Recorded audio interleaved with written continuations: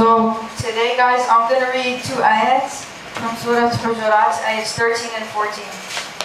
I'm going to read it, and then after that, for the people who don't speak Arabic, I will translate it for you.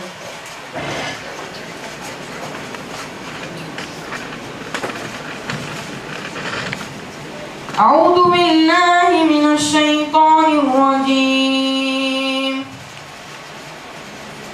يا أيها الناس إنا خلقناكم من ذكر وأنثى وجعلناكم شعوبا وقبائل لتعارفوا إن أكرمكم عند الله أتقاكم إن الله عليم خبير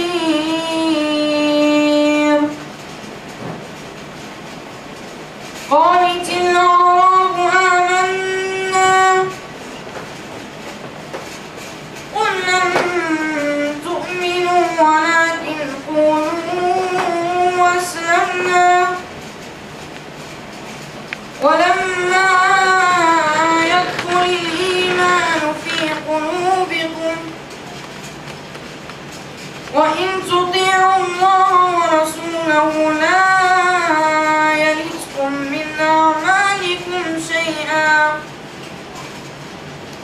إن الله غفور رحيم صدق الله العظيم.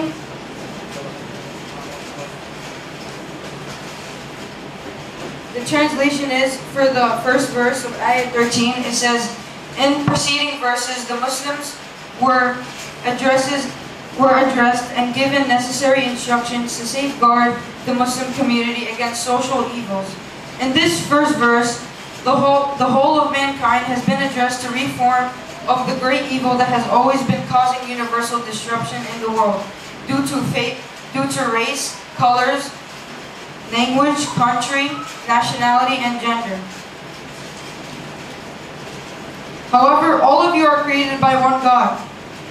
We have been created by the same substance and are all one family that started with the first couple, Adam and Eve. But our population has grown and made us split into different countries, which some of us insult and made their language. And the regions created made different races and colors. So next time, think about when you make fun of a Christian or a Muslim or a black or white person. This is why Allah, or God, loves the one who has taqwa. The kind of people who have taqwa are purification in their heart, reverence and awe, certainty in God, patience and contentment, and thanks and appreciation for God's favor. But God is the one who has the highest rank and is inferior in the respect of quality and characteristics. The standards of high and low that the people have set up their own accordance and isn't approved by Allah. Maybe the one who says he has high rank has actually the lowest judgment by Allah, and the person that mankind says has really low rank attains high rank in Allah's judgment. The only honor and dishonor comes from Allah subhanahu wa ta'ala.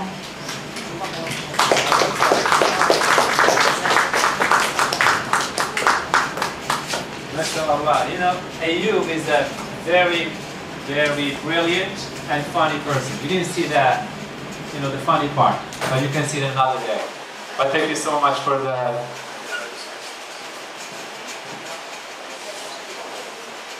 Alright, so now,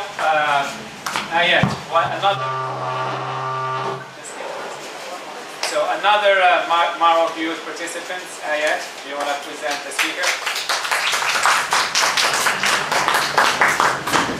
She needs a microphone for this one. Can you give her a microphone? There you go.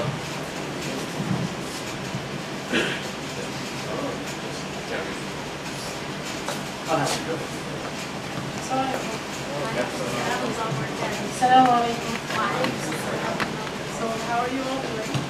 Good. My name is Ayat, and I'm a part of MAROC Youth Club. And Ayat, can you bring the microphone closer? today, I will be, we have a very special guest with us. We have a very special guest with us. He was a founding partner of the Galileo Initiative and the company's lead consultant. In the past, he has worked as a senior international consultant with Franklin Covey, where he was named consultant with most value to clients. He has been helping organizations worldwide for more than 25 years. He has designed 16 major leadership development and training programs. He spent the last decade helping executive teams make culture measurable and fundamental contributor to organizational productivity and success. He has worked with senior executives as a ghostwriter on many diverse topics. He is the author of many great books such as Confronting and Conquering Challenging Times, Building Blocks That Drive Customer Loyalty, How to Speak in Ways That Change Lives, and many more. He holds degrees in general and organizational psychology. His particular interest lies in helping individuals and organizations manage the natural friction and interpersonal relationships in creative ways that drive productive outcomes. So please, join me in welcoming Richard Godfrey. Please give him a warm round of applause.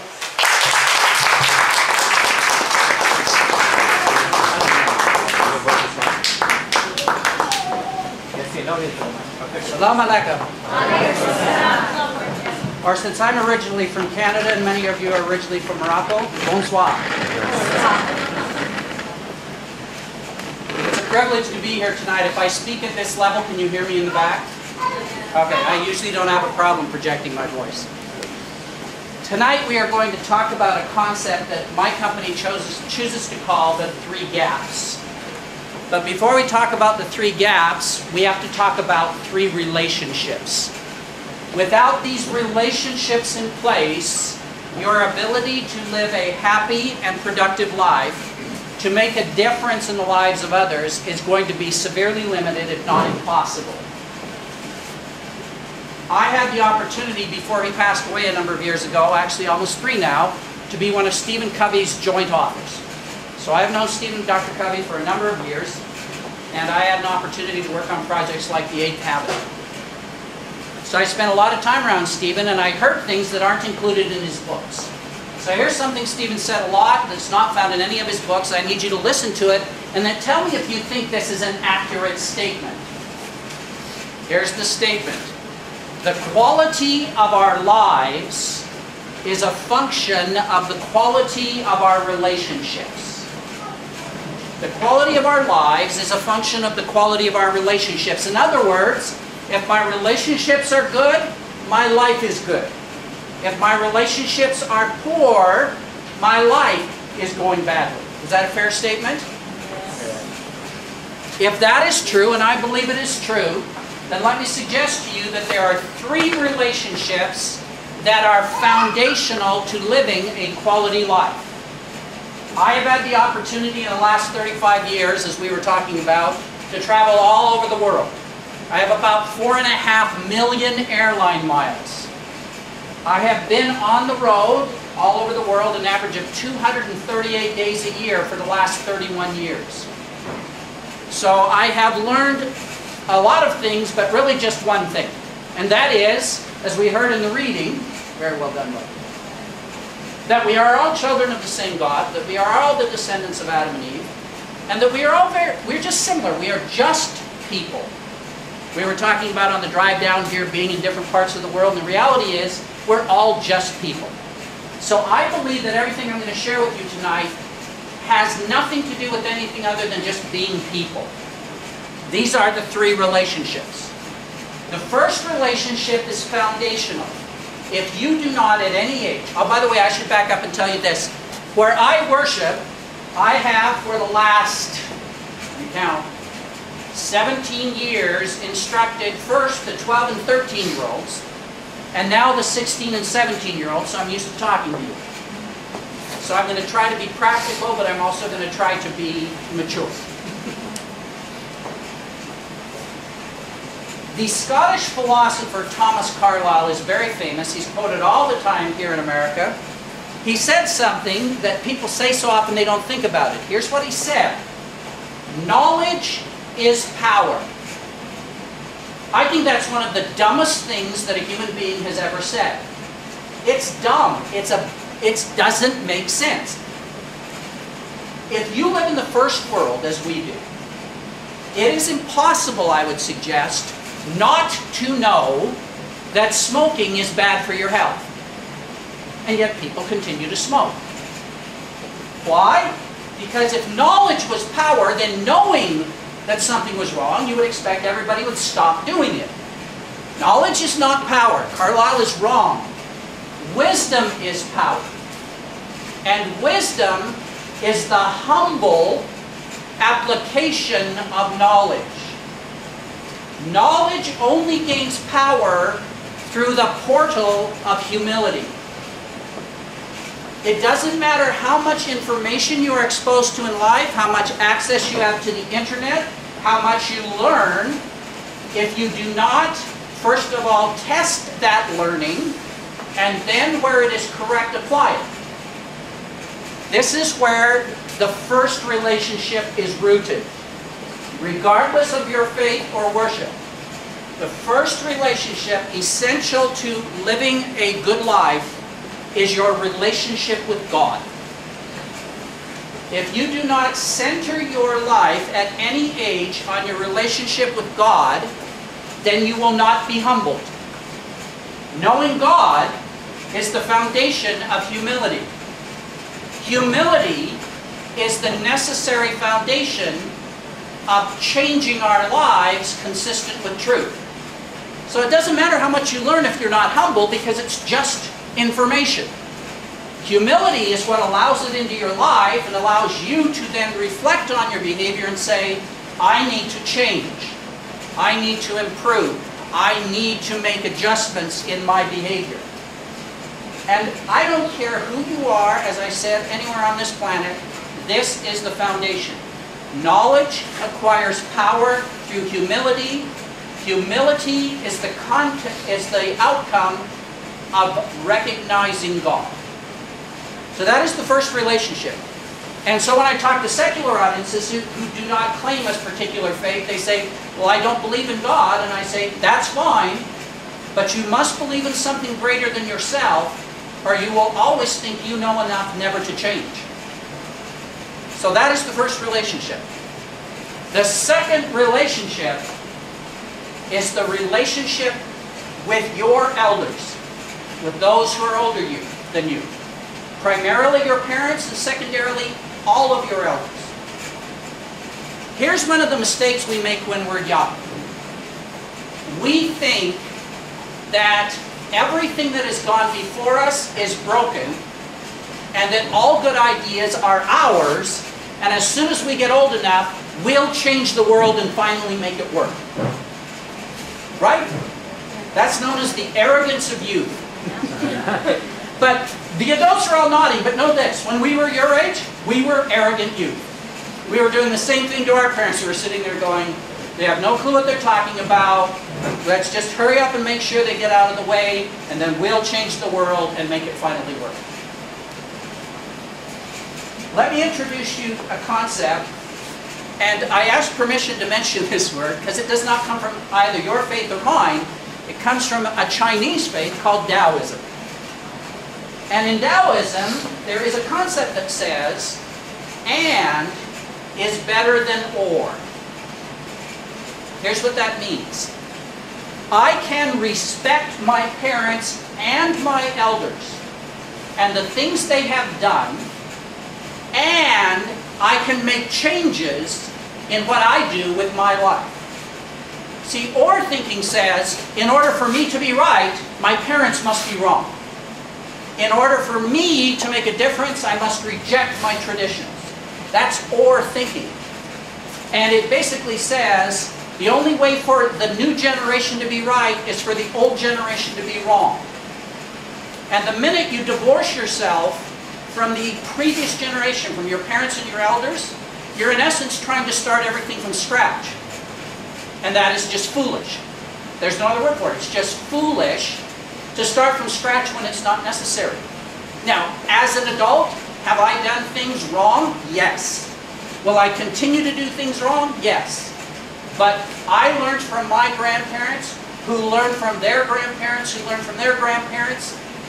And the goal is not to start from scratch. The goal is to build upon that which is already in place. Albert Einstein was once asked, who is the greater physicist, you or Newton? Because that's a legitimate question. If you study Einstein and Newton, that would be a legitimate question. It would be a legitimate question nowadays to ask Stephen Hawking, who is the greater physicist, you or Albert Einstein? But in this case, Albert Einstein was asked, who's the greater physicist, you or Newton? He said the following. This is absolute genius, and it's an illustration of the idea of and, that we can, as young people, change the world by building on the things our parents and elders have done. Here's what he said. The dwarf sees farther than the giant when he stands on the shoulders of the giant. Think about that.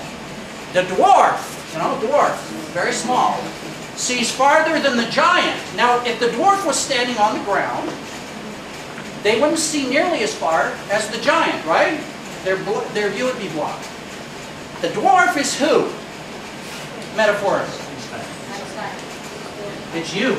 It's the person who's building on, yes. It's the new generation. You are in essence the dwarf, with apologies.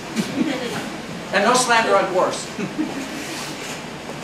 But you cannot see as far as your elders simply because you don't have the life experience to see as far. You don't have the context to see as far. Now, on the other hand, the giant has limited vision too. So Einstein says, let's put the dwarf, the new generation, on the shoulders, on the experience, the wisdom, the teachings of the older generation, and they will see farther, and they will be able to take us to the next place on the path of life. The dwarf sees farther than the giant when he stands on the shoulders of the giant. Do not make the mistake. Many of you are between 13 and 17, so I'm warning you right now. Do not make the mistake, as you prepare to become adults, of thinking that all adults are fools. If you do, you will reject what they want to teach you. You will have to start from scratch. And you will endure pain and struggle that's completely unnecessary.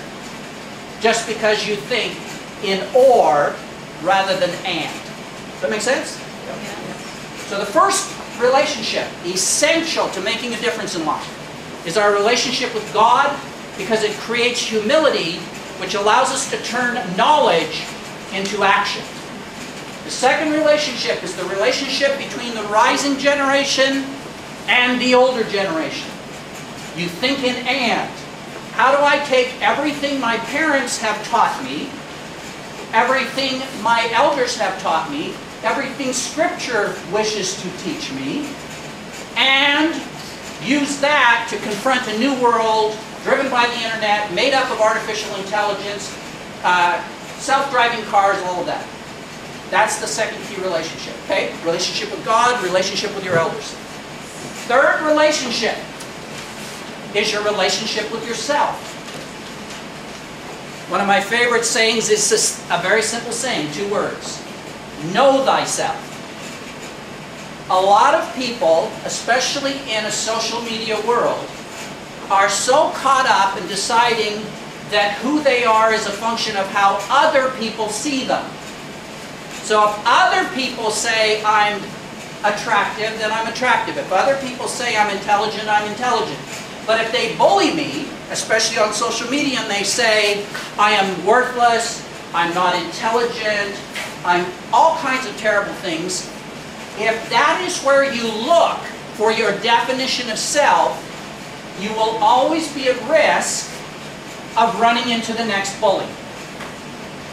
Always be at risk of running into the next bully.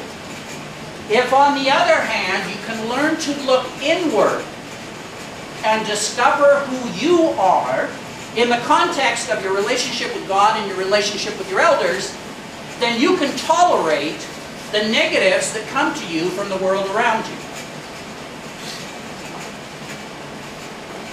When I first started at Franklin Covey, I was one of the founders of the company, but I wasn't a speaker. And the person that we had hired, his name's Lenny Rouse, he's a friend of mine now, who was looking to train our speakers. I said, Lenny, I want to speak. He said, you can't. I said, why not? He said, you are too short and your voice is too high. You could never make a difference as a speaker. So I moved to Canada where he had no authority and began speaking. Lenny is tall and he has a deep voice and he's the most boring person you've ever heard speak. But see, he had in his mind that you had to look and sound a specific way in order to be acceptable in a certain job function. If I had listened to Lenny Rouse, I don't know what I'd be doing today, but it wouldn't be this.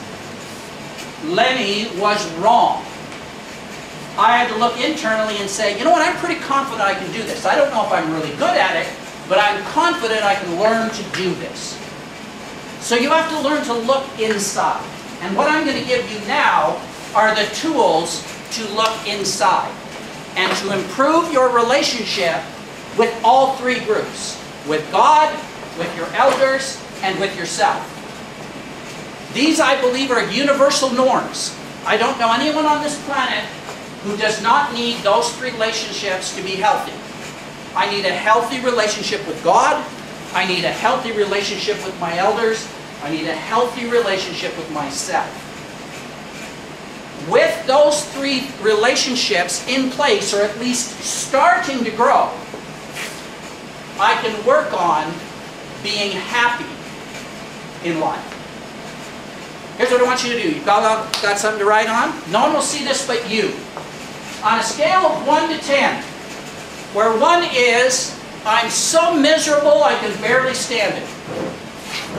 Y'all familiar with Winnie the Pooh, that story? Yeah. Okay, so let's just do this. Eeyore is never happy, correct? Eeyore the donkey, he's always miserable. Let me just talk about Eeyore for a minute because he fascinates me. Those of you who are Winnie the Pooh experts, you can help me out. Where do all the characters in the story Winnie the Pooh live? What's that area called? The 100-acre wood. It's a giant area and it's 100 acres. You have an idea of how big an acre is?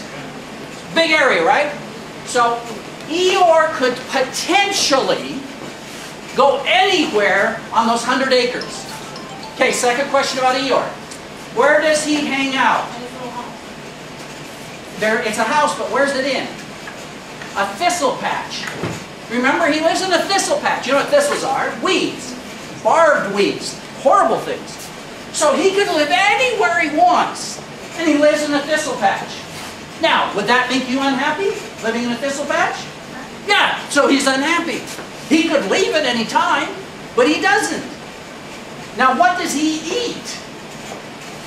Don't work too hard on this. Thistles. That makes you twice as miserable. Now, there's another reason he's miserable. In your mind, picture Eeyore. How's his tail held on? Like a tack or a nail, right? If I nailed a tail onto your backside, would that make you miserable? Yes, it would. See, he's like 3 levels miserable. He lives in a thistle patch, he eats thistles, and his tail's held on with a nail. He's miserable. So, if you feel like Eeyore, you would give yourself on this rating a scale of a number 1. Now, who's the exact opposite of Eeyore in Winnie the Pooh? Winnie. Winnie? And even more than Winnie? Tigger. Remember Tigger? Come on, everybody knows Tigger, right? Tigger's the little tiger, right? Do you remember his song? Now, Tigger is the opposite. He's never in the thistle patch. He's bouncing all over the whole woods, right? He gets caught in the trees, falls down in the heffalump trap. If you know this story, he's always everywhere. But he's always happy, right? Always happy. Do you remember the song that he sings? Wonderful thing about Tiggers. Tiggers are wonderful things. Their heads are made out of rubber. Their tails are made out of springs. Remember that song? He's happy all the time. He would give himself a 10. So here's what I want you to do. No one will see this but you. Give yourself a number to represent your current level of happiness. Are you closer to a number 1 or are you closer to a number 10? Nobody sees it but you. Come up with a number or? Come up with a number. Nobody sees it but you. On a scale of 1 to 10, 10 being so happy I can barely stand it, and 1 being so miserable I can barely stand it, what number are you? Okay? Now you don't have to share it. All I want to know is this. Did anybody give themselves a 10? Good. Keep doing what you're doing. For the rest of us, we have a gap. We have a gap. We want to be happier. I'm going to show you how to be happier most of the time. Now, life is difficult. There will be challenges. But I'm going to show you how to be happier most of the time. Now, why do I want you to be happier most of the time? Because happiness is infectious. People who are happy go into the world with a completely different attitude. They go into the world to make a difference, to lift others, to make things better. People who are Eeyores go wake up every morning miserable and then go about making everybody else miserable. They get on social media and they post how miserable they are so that we can all read that first thing in the morning and have a great start to our day.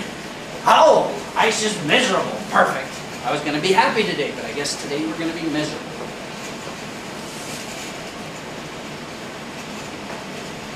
See, here's why happiness matters. About, I don't know, 5 or 6 years ago, the high school where we live asked me to talk to the 9th graders. Do we have any 9th graders here? 9th, 10th? 9th? Okay. Asked me to talk to the 9th graders. I said, what do you want me to talk about? They said, anything you want. I said, that's not a good idea, but I'll go. So I stood up in front of all the 9th graders, and their parents were there, their teachers were there, and I want you to imagine, I said this. I said, welcome to the 9th grade. A lot of what you learn over the next few years is completely irrelevant to life. You'll never use it again. This is when all the parents started to pay attention. They're all like...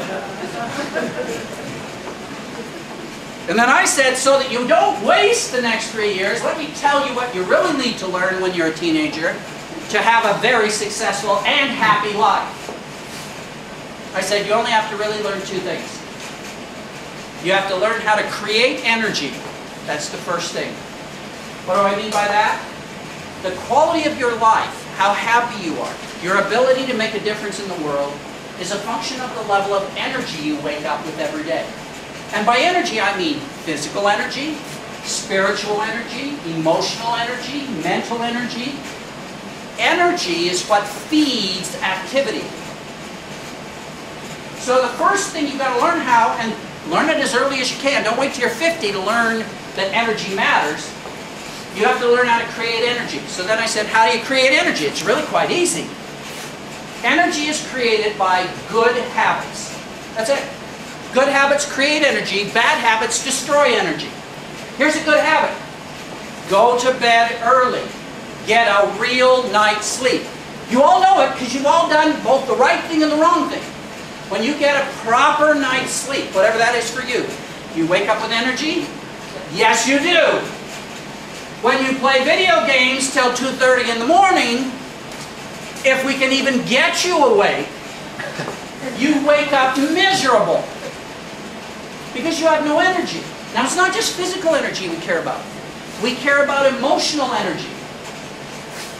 For example, being kind to others creates emotional energy. That's a good habit, being kind. Being a bully, being negative to others, destroys energy. It destroys your ability to connect to other people. Things like study, prayer, fasting feed spiritual energy. Anger, frustration, disobedience destroy spiritual energy. It's just about energy. If you are angry at someone, resolve the anger, or it will suck energy out of your life. You will take energy you could use to make a difference and use it to be angry. So the first key is you got to learn how to create energy. For example, I love to get up early. I was born on the farm, so when I was a kid, we got up at 4 o'clock in the morning. I now consider that sleeping in. I get up between 2 and 3 in the morning every single day. How do you get up at 3 o'clock in the morning? I wake up naturally. That's it. You go to bed at 7 or 8 o'clock at night. I still get 7 to 8 hours of sleep. Now I know that's kind of dorky, go to bed at 8 o'clock at night, but it's worth it to me because how many people are up at 3 in the morning? None. So I can pray and read and meditate, which I do every morning, in absolute silence. I get, before the rest of my family and friends get up, I get 4 to 5 hours of personal time to study, to read, to prepare for the day, to do things that matter.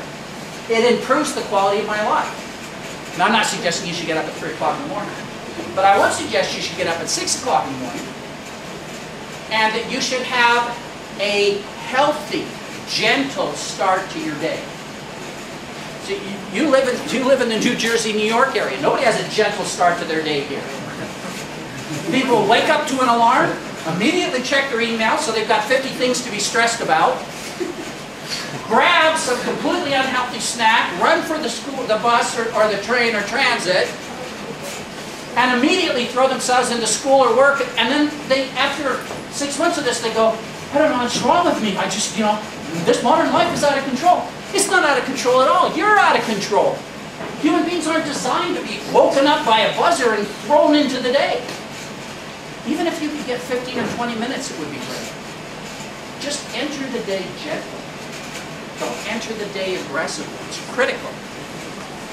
So the first key is developing good habits. The second key is channeling the energy those good habits create. Once you have all this emotional, physical, mental, spiritual energy, don't waste it on stupid things. Much of that which is forbidden to us in our worship, in our theology, in our upbringing, is forbidden because it destroys energy that could be invested in doing good. So it's great that if you get up at 6 o'clock in the morning, but if you get up at 6 o'clock in the morning to spend an hour and a half on social media, that might be a waste of that energy. So the key is, I told these high school kids, just 2 skills. Learn how to create energy and learn how to invest it better. You'll be happier, you'll make a difference, you'll have a better life. So now we're going to talk about how to invest energy. This is where the 3 gaps come in. There are 3 things that take energy and invest it into happiness. And those 3 things are, number 1, living our values.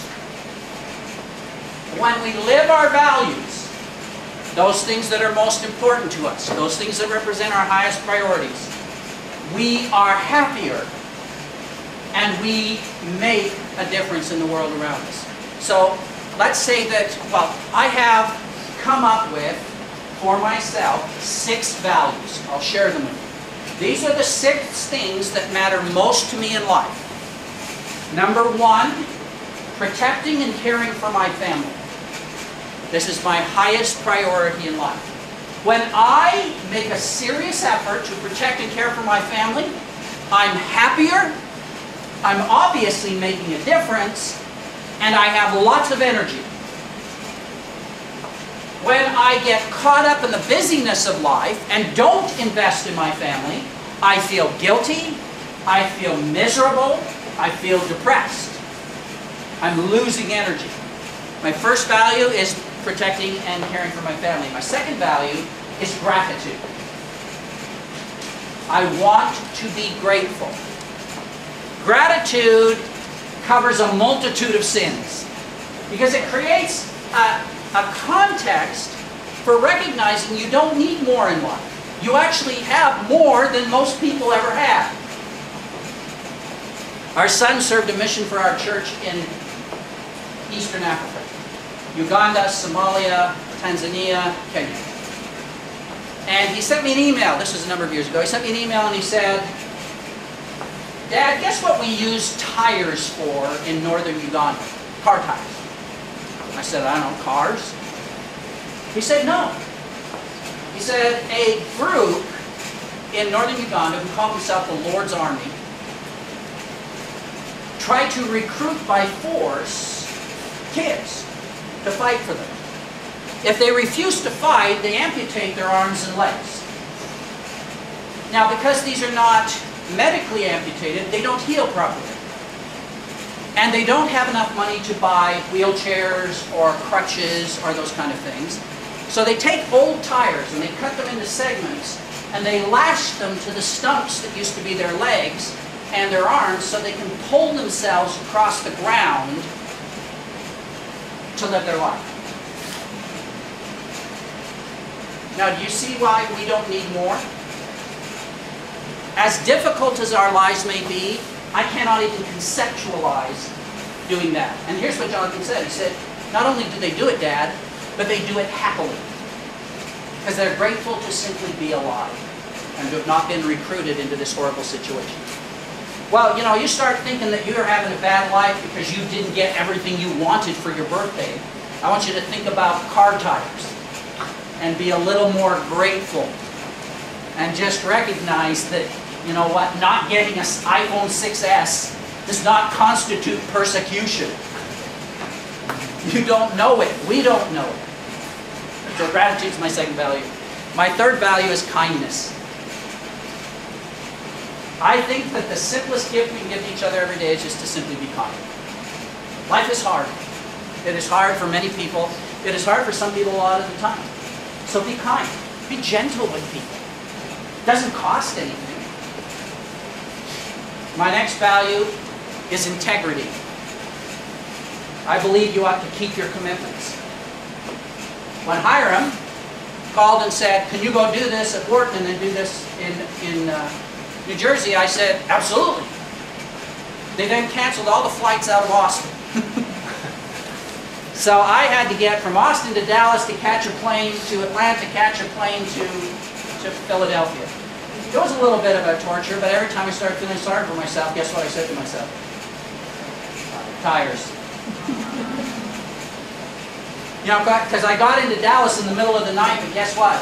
When I got into Dallas in the middle of the night, I could afford to take a cab over to a nice hotel to sleep for 4 hours. Now, I could have been miserable and said, but I only slept for 4 hours. Guess what? Tires. And then I got on a plane and flew here, and now I get to be here with you. Because when you make a promise, you simply keep your promise. You don't try, you simply keep your promise. If you can't keep it, don't make the promise. And Hiram and I have known each other for almost 4 decades, so if Hiram says, I need you to do this, you just do it. Just what you do. Another one of my values is the defense of truth. Truth is a very squirmy, wiggly thing because everybody thinks they have it and very few of us do. And the only way I've figured out to find anything close to truth is by interacting with people. I don't claim to know much about Islam, but I know enough not to be a bigot. We were talking and I said, you know, way back in the 1980s, a book that is very offensive to Islam came out, the Satanic Verses. And everybody was reading it and was talking about it, and I said, well, you know what? I think before we decide what Muslims believe, we ought to ask them what they believe. And one of the things I did, and I did it in English, so it doesn't really count, but I read the Quran twice. Because I don't think I should form an opinion on any group of people without making an attempt to understand their view of the world. You see, I'm a Mormon. A lot of people think we're really weird people. In fact, in 1841, the Congress of the United States ruled that Mormons were non-humans, which meant that you could not commit a crime by murdering, raping, or taking our stuff. So that's when we moved to Utah, because Utah was part of Mexico. And we left so that we could survive. So we know what it's like to be persecuted. So we know what it's like to not make assumptions about people without interacting with those people. Those are my values. Now what I want you to do is begin a little exercise with me on your values. By the way, when do I have to be done? Take your time. No. What's the rule? What time is it? 7:15. 7:15. We can go till Is 8:30 okay with everybody? We probably won't have to go that long. Well, we'll take a break. No, because I really want to get to bed. I got to leave at 4 in the morning. Here's what I want you to do. Take a sheet of paper, and I'm going to take you through an exercise. It's a 3-part exercise. Nobody sees what you write but you, so don't show off. Write what you really feel. Number 1, I want you to list 3 or 4 things that are a high priority for you in life. 3 or 4 things you really care about. Now, really quick before you do that, let me tell you about our daughter Rachel. So those of you who are younger will know that you need to be honest here. Our daughter Rachel cares about nothing more. She's now 32. She cares about nothing more than animals. She likes animals more than people. When she was a little girl, she had all kinds of pets. You know, pets we knew about, like dogs and cats and fish and birds. And lots of pets we didn't know about, that she would rescue in the wild and hide in her room. One day on her way home from school, she was crossing the road and she heard this sound in the ditch beside the road. And she went to investigate, and it was 9 baby raccoons. Their mother had been killed by a car and they'd been left abandoned at the side of the road. So Rachel, being Rachel, she dumped her school books into the ditch so she could empty her backpack. She then smuggled home 9 baby raccoons and put them in a box and raised them under her bed for almost 3 weeks, until I went in and said, because her room usually smelled of animals because she had so many pets, but I'm like, there's something different in here, Rachel. And she wouldn't tell me. Rachel will do anything for animals. I was saying that she had a horse when she was growing up, and lots of times we couldn't find Rachel in her room. We'd panic, you know. She's like 5 or 6 years old. Where's Rachel gone? She's out sleeping in the stall with the horses. So if you asked Rachel what are her values, number 1 on her list would be caring for animals. Nothing is more important to Rachel than caring for animals. So write whatever you want. 3 or 4 things that are really important to you. Nobody sees them but you.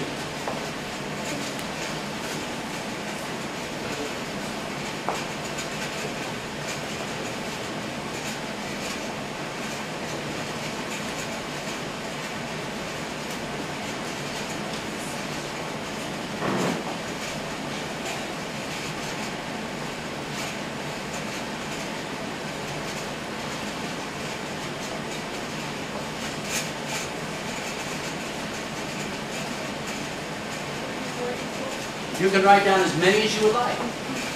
I just did 3 or 4 for those who only do 1. Okay, so you got at least 3 or 4? Now I want you to pick one of them, just one of them, and write 1 or 2 sentences describing why that's so important to you. So pick any one of them, and in 1 or 2 sentences describe why whatever that is so important to you. Remember, this is private, nobody sees it but you.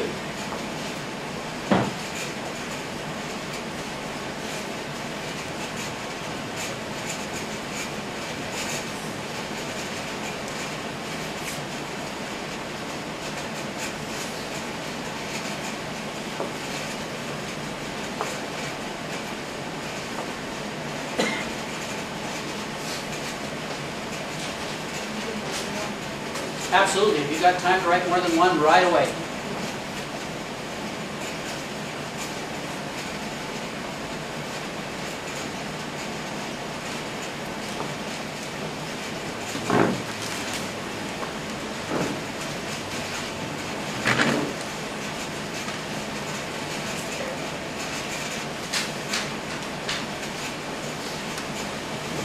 Now I'm just getting you started tonight, so I'm hoping you'll do some more work on this because we're going to move pretty quick. Now, number 3, I want you to go back to your list, and I want you to number the items on your list in order of priority.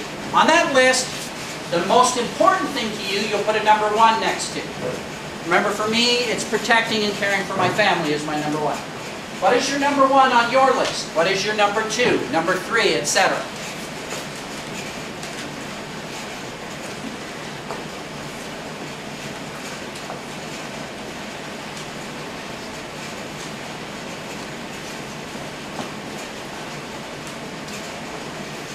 Okay, has everybody got a number 1?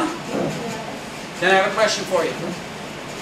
How much time in the last week did you spend investing time and energy into that thing? Or do you have a gap? See, a gap is when something's important, but I'm not spending time on it. See the gap? This is what's important. This is the time and energy I'm investing in it.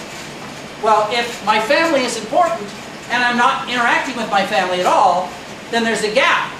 That gap is the opposite of happiness. You want to be happy?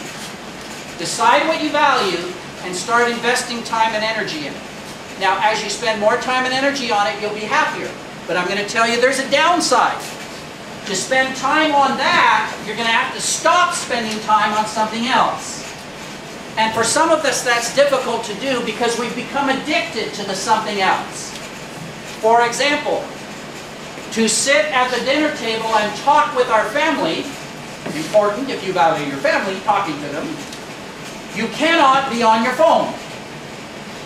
See, because when you're with your family, but on your phone, your value and your behavior are not answered. They're not consistent. So you say, no, I really love my family. I want to spend time with them. Okay, so put down your phone and talk to us. Now, as you talk to your family, you will feel better, but there'll be this pull of your old habit that says, but I'm not on my phone. And this one will say, but I love my family, but I'm not on my phone. And this sometimes takes a lifetime to master.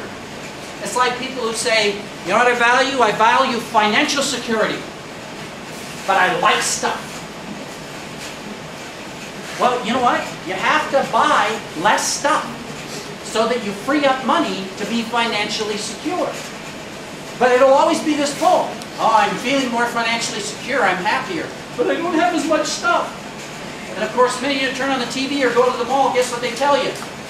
Don't worry about this, buy stuff. And so this happens all the time. The gap closes and the gap opens. But I want you to start paying attention. You know when the gap is closing. You know when you're living your values. How do you know? Don't overthink this. You're happier.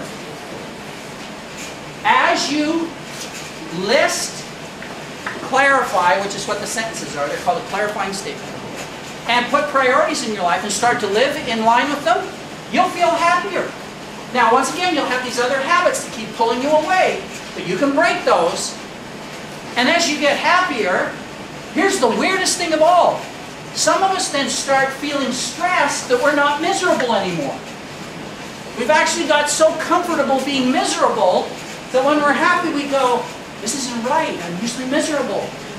And so it's just weird, we get all messed up in our heads. It's like people who say, oh, I'm so stressed, I wish I could worry less. So then they learn how to worry less, but then guess what they do is they worry less. They're happier, but they worry that they're not worrying. So this is how faith works. People say, you know, you have to develop faith in God. Well, the minute they start to trust in God, they stop worrying. Because they're now trusting in God. And then they go, this isn't right, I'm not worrying. And they start worrying that they're not worrying. And I'm like, it's called faith, you need to let it go. Oh, but I'm actually more comfortable being miserable. It's just bizarre, we're all screwed up. This is my view of the world, by the way. There's no facts to this. This is Richard Godfrey's view of the world. There are only two people in the whole world. Two groups of people. Only two. You ready? Messed up people who are ready to talk about it, and messed up people who are not quite ready to talk about it. There's no such thing as not messed up people. We're all messed up. The trouble is, we all sit in a room like this, and you know what? We look around and we think, oh, I wish I was like her. I wish I was like him. I wish I was confident like her. I wish I was smart like him. And we think that these people are all together, and that we're the only messed up one in the room. Guess what they're doing? They're looking at you going, I wish I was like you. I wish I was smart like you. I wish I was outgoing like you. We all think the only messed up person in life is us. Here's the good news. We're all messed up. Every one of us. That's why we're supposed to help each other. Because there's no perfect people walking around. We're all train wrecks. It's a great thing.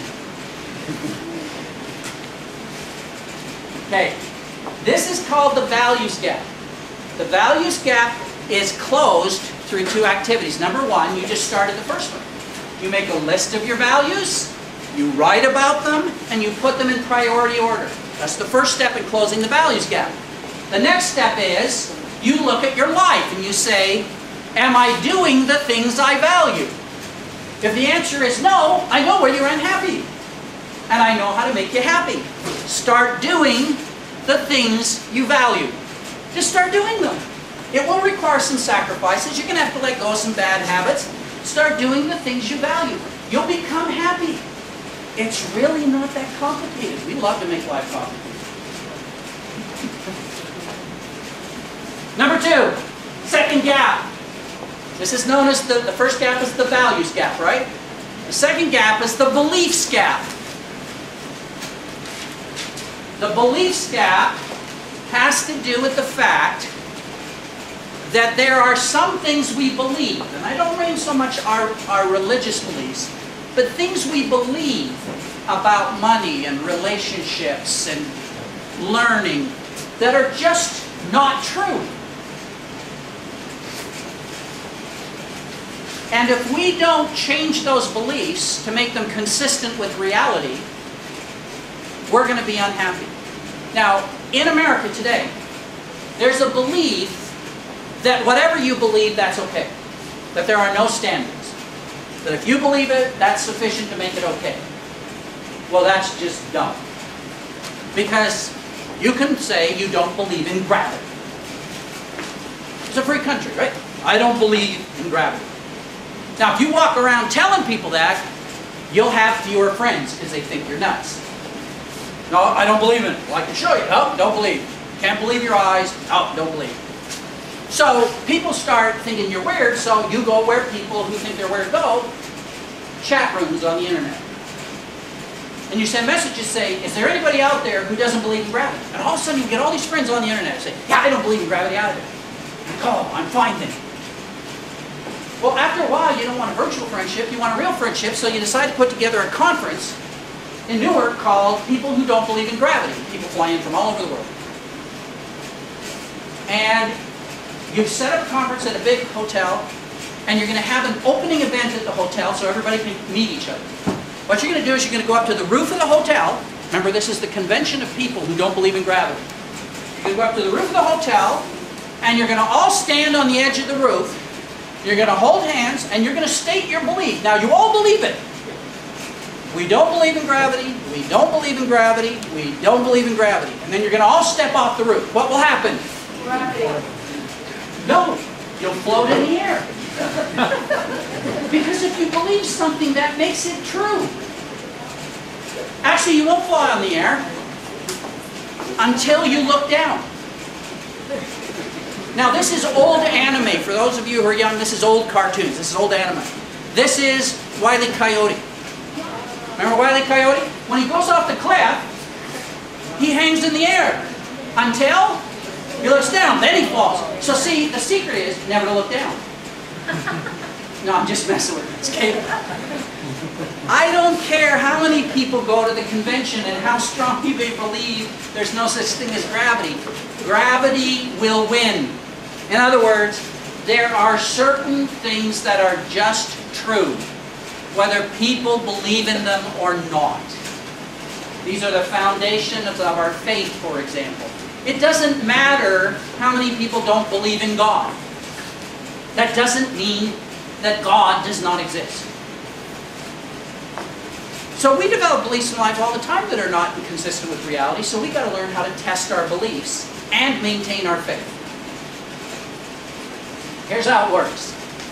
Everybody here has something called a belief window. It's invisible. You've had it since birth. It's right here. It sits right here in front of you. It's about this tall. It's about this wide. It connects to your head with a cable. The cable's essential because it means when you turn, the window turns. Even if you move quickly, you can't peek around the window. In other words, the outside world only flows through the window. It's been there your whole life. It's right here. From the minute, as very young children, we start to learn things about the world, we write them on the window. Now, we eat broccoli for the first time, we go, oh, don't want to do that again, so we write on the window, this stuff is disgusting.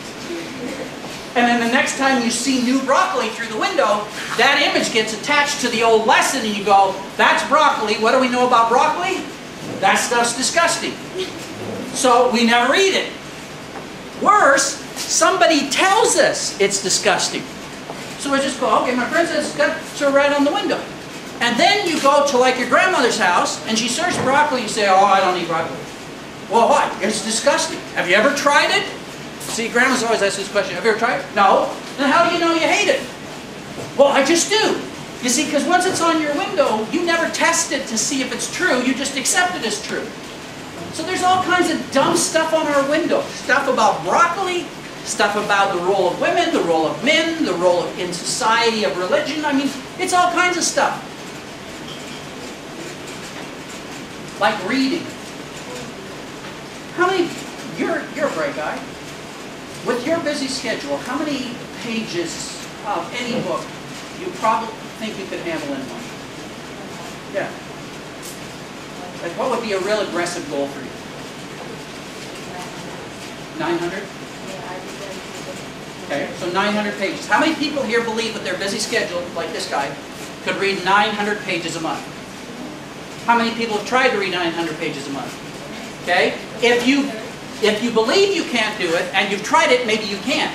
But did you see how many people who said, no, I can't read 900 pages a month, and then I said, have you tried it? And they're like, no. See, that's your belief window. It's all screwed up. I can't do this. How do you know? I just know. Well, guess what? Once you write something on your window, it controls your life. If you believe you can read 900 pages, you can read 900 pages. Way back in the 1920s, an Englishman was the first person on earth to break the 4-minute mile, at least a measured 4-minute mile. Okay? Nobody that we know of up until then had run a 4-minute mile. In a 2-week period, 2 weeks, 3 other people ran a 4-minute mile. Now, how do you explain that? They couldn't change their training enough in 2 weeks to make a difference. They couldn't change their diet. The only thing that changed in the 2-week period to go from nobody runs a 4-minute mile to 3 people run a 4-minute mile was what? Just the belief. They looked and said, well, if he can do it, I can do it. You ever watch snowboarders, professional snowboarders at the Olympics, for example? Do you realize that it takes crazy adolescents to do that? Because they don't know better.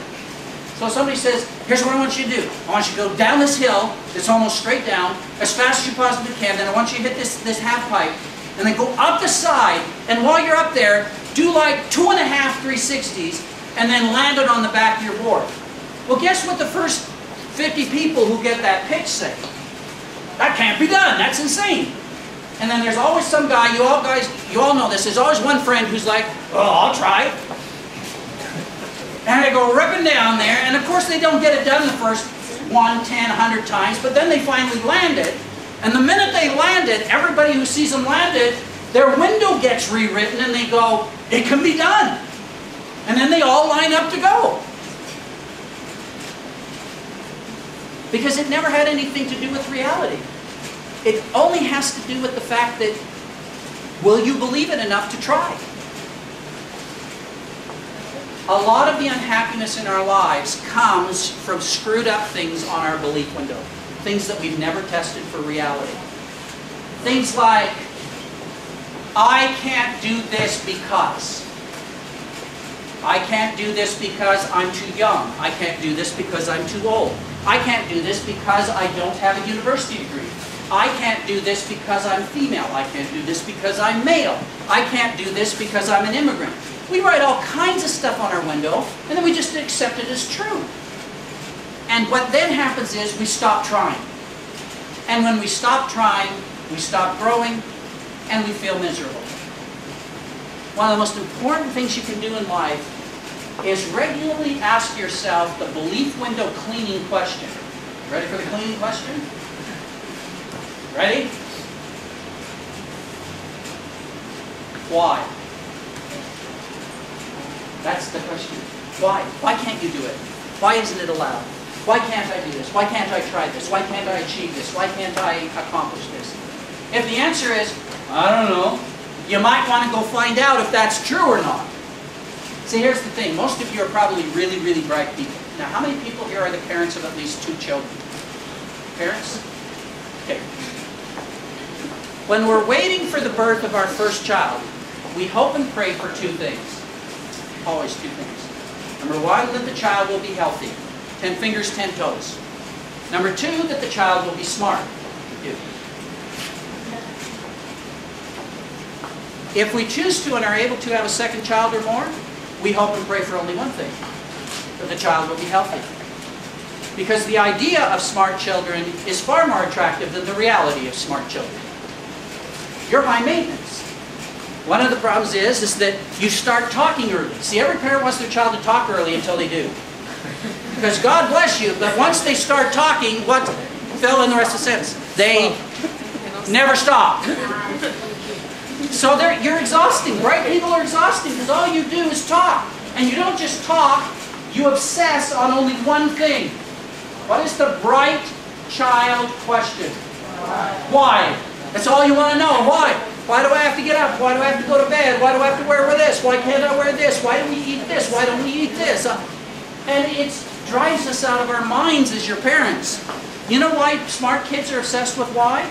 Because they can answer the other 3 questions on their own because they're smart. They can figure out what, they can figure out how, and they can figure out when. The only thing they want to know is why. But why is the most powerful question in life, because everything in life that ever changed started with someone saying, why not? See, this is the real power question, why not? Because usually what people will say is, well, this, whatever you want to do, has never been done. Okay, so that's a good description of history, but that's not a good description of the future. Well, I want to talk about the future. So you've told me why it has never been done. My question for you is, why not? I mean, we're about to get driverless cars. We've been talking about driverless cars for 100 years. But it only takes 3 or 4 people who just say, you know what, why don't we just stop talking about it and do it? Why not? You close the belief gap by thinking, why not? By challenging things you've always believed that you never know to be true. Now, some people worry, especially when it comes to our faith, that I will lose my faith if I ask difficult questions. You cannot lose real faith by asking difficult questions. Real faith can stand honest inquiry. Not dishonest inquiry. If you're out to prove something wrong, you can prove it wrong. But if you are out to really know what the truth is, honest faith can stand honest inquiry. But if you're going to change the world, you're going to never change the world by believing things that you've never tested. You've got to try them out.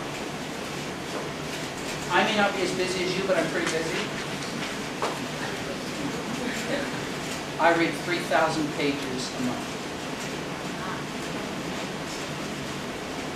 So you're reading 30 pages a day?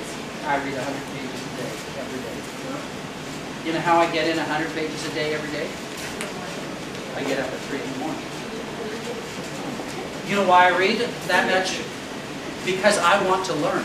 I want to know. I want to understand. People say, what do you read? I said, everything and anything. Right now I was saying, right now I am reading. Now I'm Christian.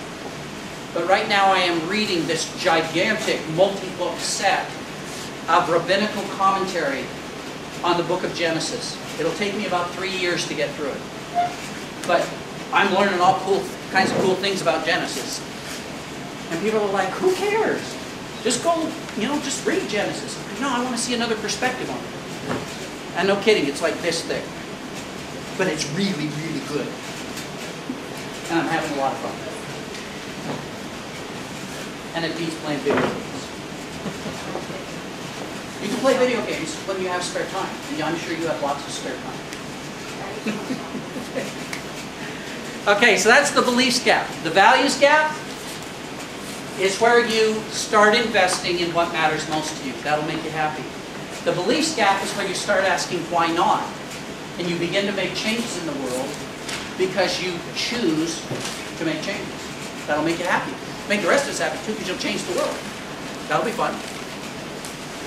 I'm excited for driverless cars.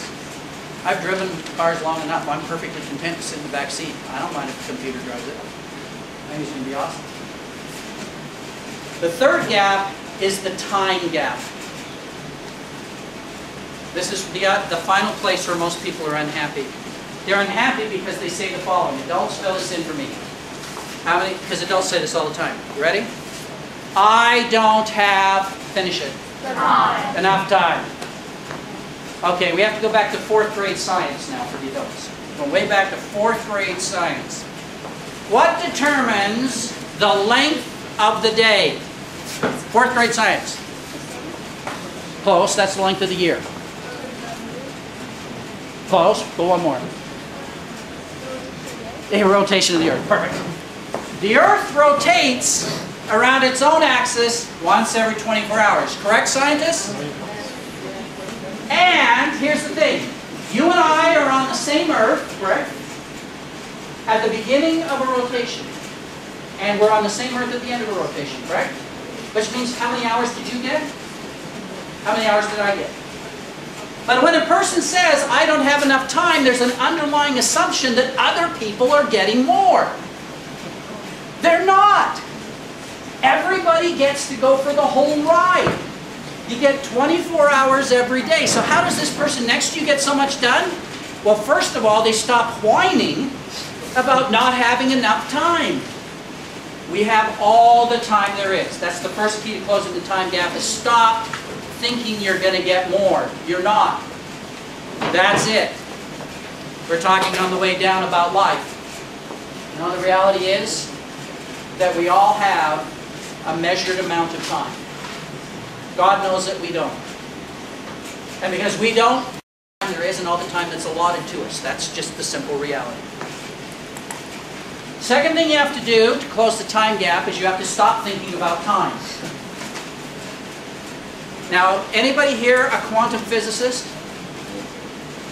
Anybody here an aspirational quantum physicist? Because I'm about to say something that is not correct according to quantum physics, but is correct according to relativity theory. In other words, Einstein would agree with this statement because it's his. But if you're a quantum physicist, you won't like it. Here we go. Einstein said, time is a continuum. What's a continuum? Something that goes on forever, right? It continues in this direction for eternity and in this direction for eternity. Time is a continuum in which events succeed one another from past through present to future. See, the quantum physicists don't like that because they think time moves in multiple directions, not just one. But that's for the physicists we can meet later. Time is a continuum in which events succeed one another from past through present to future. What's an event? Everything that happens. A breath is an event. A meeting is an event. A birthday is an event. A thought is an event. Our days are made up of millions of events. And they're occurring in a line called past, present, and future. Here's why this quote matters. I want you to stop worrying about time and start thinking about events in this way. Now you need to draw a model. You ready to draw it with me? You need a half a sheet of paper, so wherever you are, make sure you got at least a half a sheet of paper. You need to leave 2 inches of space above and below the line I now want you to write. I want you to draw a line from the left side of the page to the right. Or if you're doing it in Arabic, you can go from the right side to the left. Whichever way you're comfortable with. Now, on the far left side of the line, just above the line, but on the far left side, would you write the word happy? Above the line on the left side, happy. And directly below the word happy, on the other side of the line, the word unhappy. So now for the business people in the room, we have 2 rows on our spreadsheet, right? Happy row, unhappy row. Now we're going to create 3 columns that are going to intersect those rows. So, above the line and higher than the word happy, write the phrase, no control. So the first column after happy is going to be titled, no control. Then go across to the middle of the page and write on the same level, write the phrase, some control. So you got a no control column, now you've got a some control column. Therefore on the far right you will have a total control column. So now we have a spreadsheet, right? 3 columns, no, sum, and total, by 2 rows, happy and unhappy. Does that make sense? This is exactly right. I'm now going to show you how to be happy regardless of the amount of time you have in life. Give me some examples of things in life that no matter how hard you try, you have no control over. No matter how hard you try, no control. Traffic. Weather. By the way, I want you to listen carefully to this because you stress out way too much about time. Traffic, no control. Weather, no control. Other person. Other people, are you a father? Yeah. And you better hope it's not no control. Because otherwise you've wasted your time. How much control do we have over the passage of time? The turning of the clock. No control. All right, here we go. Whenever during the day you confront something over which you have no control, you have 2 options. Write this word under the heading no control on the happy side of the line. You ready? Here's the word. Adapt. A-D-A-P-T. Adapt. What does the word adapt mean? Just change, get used to it, roll with it, adjust to it. Now below the line, on the unhappy side, in the same column, here's your other choice. Whine. W-H-I-N-E. Whine. Be miserable. Guess what?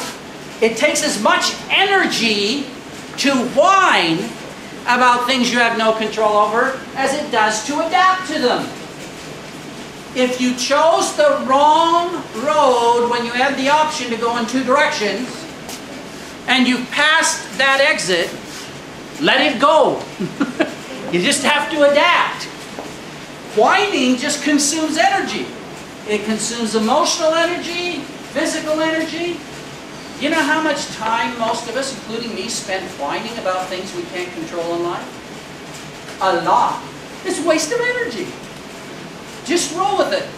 Years ago, I was a Boy Scout leader, and so I got all these 11 to 13-year-olds, and we're hiking in a Utah has very aggressive wilderness. You need to pay attention. So I said to these kids, because you know they always want to go way up front. I said, you can go ahead on one condition, that you do not leave the path. Under no condition, leave the path. So they decided to be strictly obedient and take me literally at my word. And a little while later, they all come back and they said, we can't go any further. I said, well, of course you can. I've hiked this trail many times. It's about another 4 or 5 miles. They said, but we can't go any further. I said, why not? They said, well, there's a tree in the middle of the path. I said, go around the tree. They said, we can't. You told us not to leave the path. I'm like, what's some common sense here, guys? Seriously, just walk around the tree. Do you know how many trees pop up in a day? And people go, oh, I can't go any farther. I'm waiting for approval. I'm waiting for budget. I'm waiting for this. Go around the tree. How many of you are immigrants to the United States? I'm an immigrant to the United States. I immigrated from Canada. It took me 19 years to get my green card. Guess how you do that? You adapt. You roll with it, you adjust to it, accommodate it, you hand in paperwork and they send it back and they say it's wrong. Well, you can sit there and feel sorry for yourself for a week, or you can redo the paperwork. To be successful in life, you have to learn how to adapt. Now, go to some control. Okay, I'm back to you. What do you have some control over? Same answer. Some control. Kids. Kids. You have some control at best over your kids. How much control do your parents have over you? Well, as much as you'll give them, right? Some control. How much control do you have over them? You have a lot. I'm going to show you how. I'm going to show you how to have control. Okay. What do we have some control over? This is the biggest part of life. Anything that involves other people. Anytime other people are involved, you have at most some control because they want some control. Parents want control over their children. Children want control over their parents. Bosses want control over their workers. Workers want control over their bosses. I mean, it's just how it works. Stephen Covey, by the way, called that win-win. That's all win-win is that I get some control, so I can win, and you get some control, so you can win. That's all it is. Well, here are your 2 options. Here's the happy option for some control. Influence. See, I can't actually over the long term, control my children. They will eventually become adults. They will go out and they will pursue their own life. And no matter how much control I thought I had, I no longer have it. So what I need to do is stop controlling my children and start influencing my children. Why? So in the hope that when they leave, they'll be wise enough and they'll still love me enough to do what I told them to do. Because you see, if I control them, they only do what I told them to do while they're present. Then the minute that I'm not there, they rebel. Influence is the only effective tool we have in life. Now, what goes in the unhappy side under some control? Manipulate. Manipulate. I'm now going to speak to all the daughters in the room. You ready? Because you can master this and think that you figured life out. My daughter Rachel has only to hint that she's sad for me to find any way to give her anything she wants. If it sounds like she's about to cry, I will move heaven and earth to get her what she wants. My son Jonathan could care less. He can cry all day long. That's just how daughters are with dads. See, I don't know that this is right or wrong, but the reality is this. We love our wives, but we love our daughters more. It's just how it works. You have a tremendous amount of power over your dads. You can get us to do all kinds of things just by saying, "But Dad," and like, how much do you need? But if you're a son, don't try that, because I'll say, you know what? You need to buck up and be a man. You need to learn to take responsibility. But Dad, oh, be quiet, Jonathan. You'll be fine. But Rachel just cried and gave her money. You can manipulate your parents, but only short term. See, the difference between an influence and manipulation is manipulation works short term, influence works long term. Total. Yourself? Now, do you think if I had total control over me, when God was putting a body on my spirit, I would have not said, I like the Brad Pitt model. I don't have total control over me. This is not what I would have chosen if I had total control. Your actions. Let's make it even a little broader. Your choices. You have total control over your choices. Now, people say, well, that's not true. It is, actually. I can, for example, punch you in the head. There's nothing to prevent me from doing that, other than that there will be consequences I don't want to trigger. 3 consequences minimum. Right? I hit you. You're much more fit than me. You will now hit me back. Number 2, he will kick me out of here and never talk to me again. Number 3, someone will call the police and I'll spend the night in jail. See, it's not that I can't do it. It's that I choose not to because I don't want to trigger certain consequences. April 15th is coming up. People say, no, I hate having to pay taxes. You don't have to pay taxes. You'll go to prison. That's the consequence, but you don't have to do anything. Here are the 2 choices for total control. The happy choice, act. ACT, act. Do something, make a choice. You know, the worst thing you can do as a parent if you have children is on a weekend night you say, you know, since it's the weekend, rather than cook, we'll go out to eat. That's fine to do that. Here's where you make the mistake. The parents then say to the children, where do you want to eat? And if there are 5 children, there will now be 5 choices. And then everybody gets stressed out because nobody wants to make a choice. Well, let's go here, but I don't want to go here. Well, we'll go here, but I hate the... Just don't ask, seriously. Just say, we are going here. Well, I don't like that. Okay, we'll leave you home, and you can find something. No, then they'll come, trust me. You act. What's the opposite of act? What's the unhappy option? Procrastinate. Procrastinate. Right, they give you an assignment at school. Yes? Your intentions, once they become conscious. This is a very good question, so let me answer it. I've had people say, well, do I have total control over my emotions? I think you have to divide emotions like you would intentions into 2 pieces. The occurrence or the initial act of an emotion. So, you know, people will say, well, he makes me angry. Well, that will be the initial occurrence of the emotion. I don't know if you have any total control over that. It just happens. The persistence of it is totally within your control. In other words, making me angry might be something I have no control over. Acting on that anger is something I have total control over. Does that make sense? So that was a good question. Now here's how you become happy in life.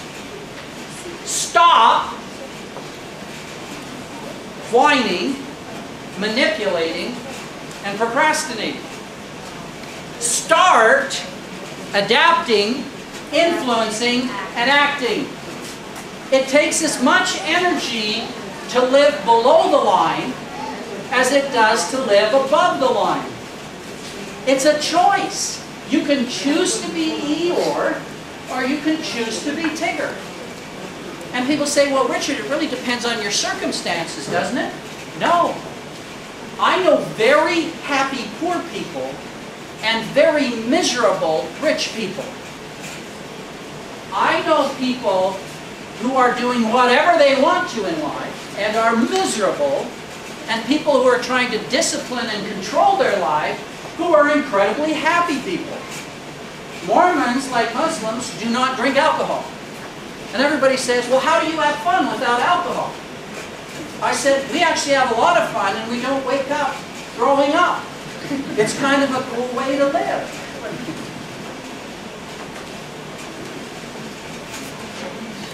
You've got to live above the line. Now, those of you who are really smart, you think you found a flaw in this model. And that's in the some control one, because you're like, but Richard, you can't always influence people.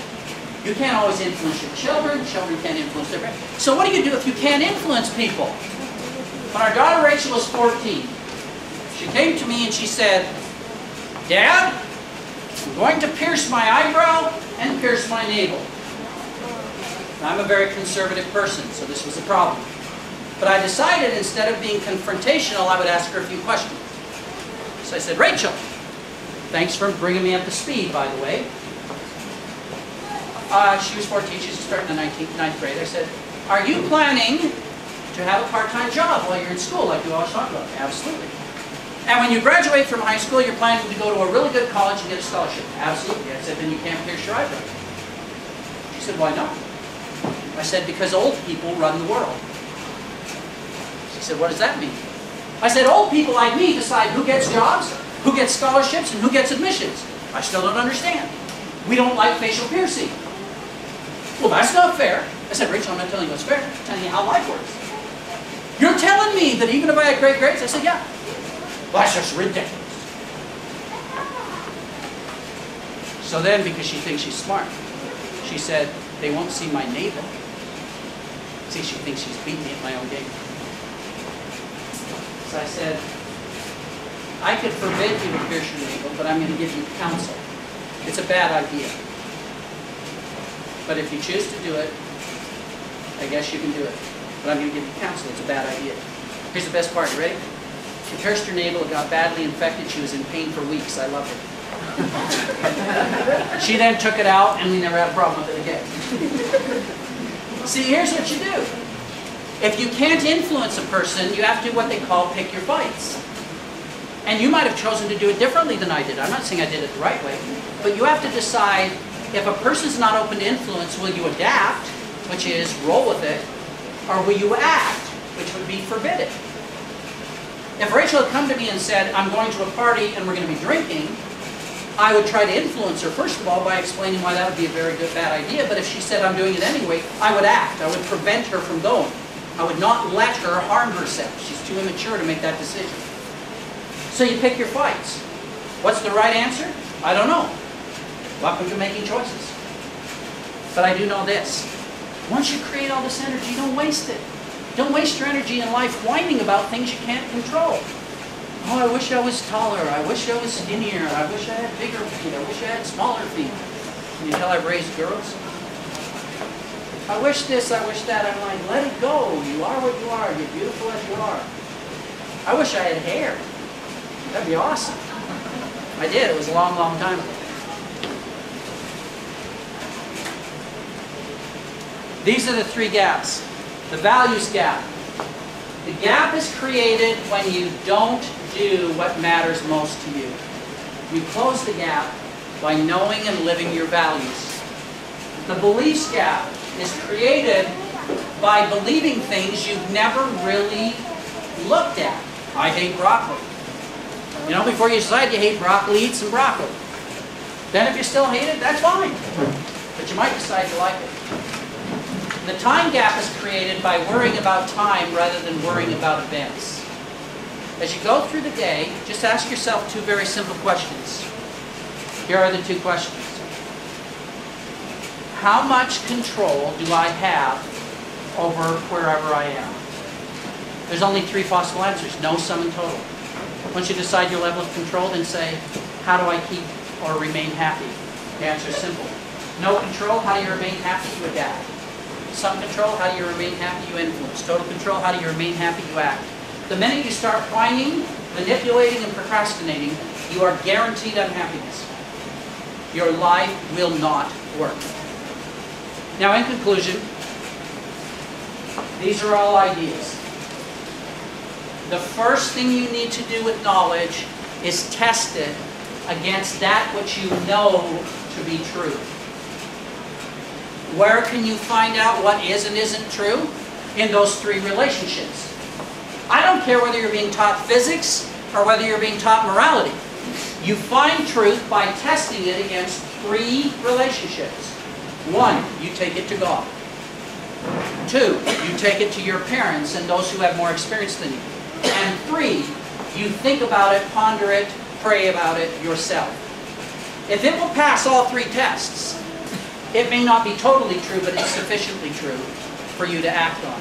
But you just don't simply take something that somebody says. You just met me 2 hours ago and I'm up here running my mouth. The worst thing you could do is actually just go do this. Because what if I'm wrong? I don't mind being tested. Test me. Take it to God. Take it to your parents.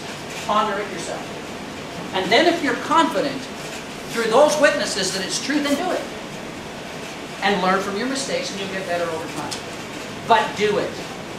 Here's my favorite Hiram Smith quote. Character is the commitment. Character is the commitment to carry out a worthy decision after the emotion of making that decision is past. I'll repeat it. Character is the commitment to carry out a worthy decision after the emotion of making that decision has passed. We've all had experiences where we've heard something that we know to be true, that we know would make us happier, that we know would make the world better, and in the emotion of the moment we go, I'm going to change. I'm going to improve. I'm going to do this. And then very quickly we get caught up in the busyness of life and the emotion goes away and we fall back into old habits. The only thing that allows us to change is character. We must keep pushing through. Now let me build on Hiram's quote with the last thing that I'll say and then I'll thank you for your time. I was speaking at a Boy Scout encampment about 6 years ago.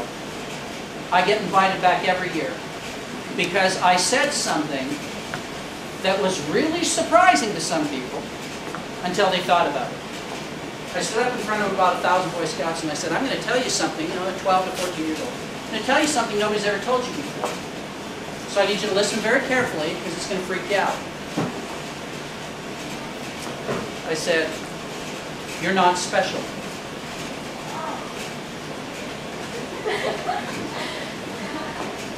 I said, the world keeps telling you guys you're special, that you're unique. And since it was a religious group of Boy Scouts, I said, let me remind you about something. If you go back and read the creation story, you will find a very interesting pattern. On days 1 through 5 of the creation, God commands the elements to do something. Separate the light from the darkness. Separate the land from the waters. Bring forth fruit and herbs. When He creates man, He does not command. He takes of the dust of the earth and forms Adam. This is interesting because it is both an intimate act. We are created by God into man, into the man Adam. But it's also a nothingness act because we are made out of dust. So it tells us two things. We are very special to God, and we are nothing. And I think that's very important to remember. By the way, when you spend 3 years reading the book of Genesis over and over and over again, you finally notice that. So guess what? You are special to God and to your parents. We love you. But you're not that special. You're made of dust. You came from dust, we're going back to dust. So get over yourselves. So I said to these scouts, I said, now let me make clear what I mean by this. You're not special, but you're sufficient. We are all sufficient to whatever we put our minds to. You have a phrase in Arabic that we don't use in Christianity. It's the perfect definition of the difference between special and sufficient. You know what it is? Insha'Allah. God willing. You put your mind to something, God willing, you can do it. But know this, you can't do it on your own. So I said, so let me help you here with doing that which God wills you to do. Number one, about 10% of success in life comes from talent. That's all. So, if you have talent, get over yourself. It's only 10%.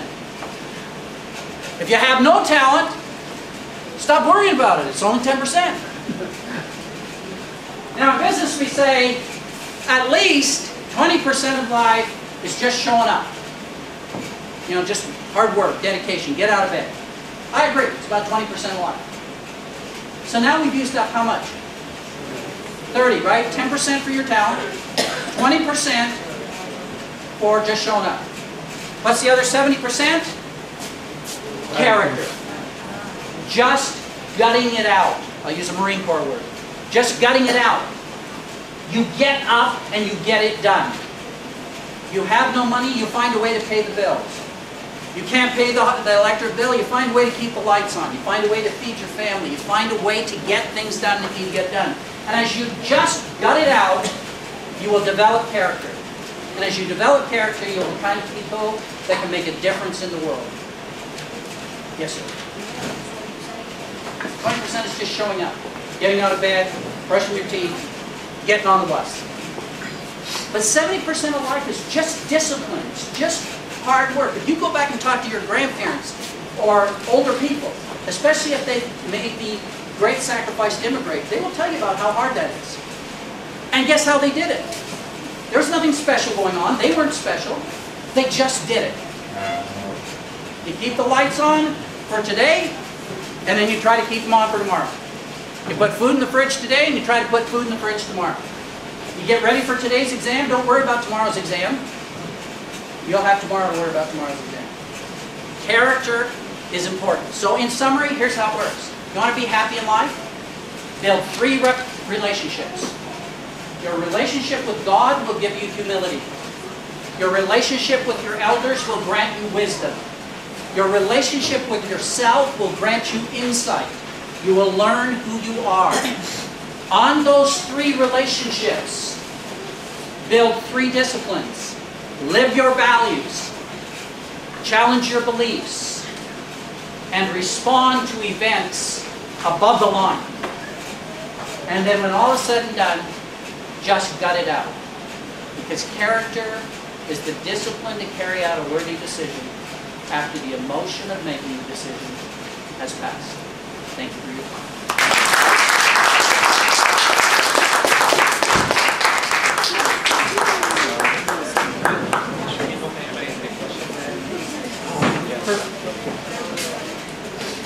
Well, thank you so much. And I hope we learned not one lesson, a lot of lessons. And I think he put it nicely when he said how many of you are happy.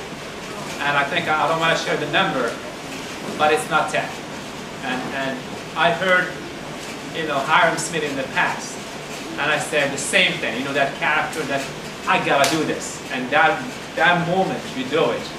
But 3 months later, you shift away, right? I think we just have to remind ourselves about all these lessons, about all these gaps, and try to close that gap. We thank you so much. I just want to say something. You know, Hiram is, as we say, is in the hospital, right? So we pray Allah that he recovers quickly and he gets back to his family as soon as possible.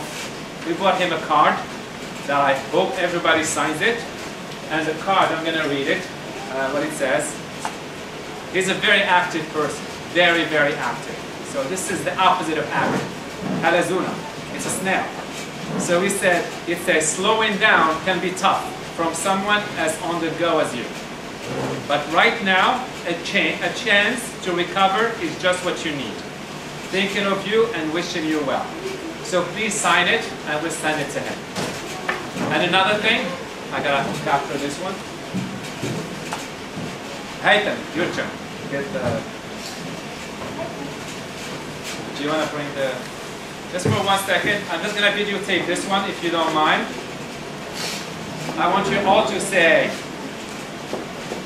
I want you all to say, Hiram, we miss you and we wish you well. Go ahead. Hiram, we miss you and we wish you well. All right. Woohoo! One more thing, just one more thing. I think we have another one of our youth participants. He wants to say something, I guess. You got it. Richard. Oh, me? Yeah.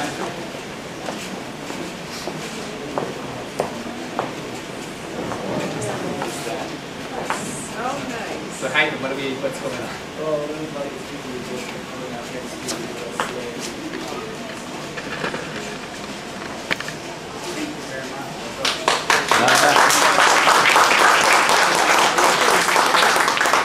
Thank you. This is from our Moroccan community. It's gorgeous. I don't know how you're going to get it to on that. We're wrapped up. We'll take it, you know. It is beautiful. You know, we were talking about decorative arts, and we were talking about the commandment that thou shalt not make unto thee any graven image. And so I love the decorative arts. Thank you.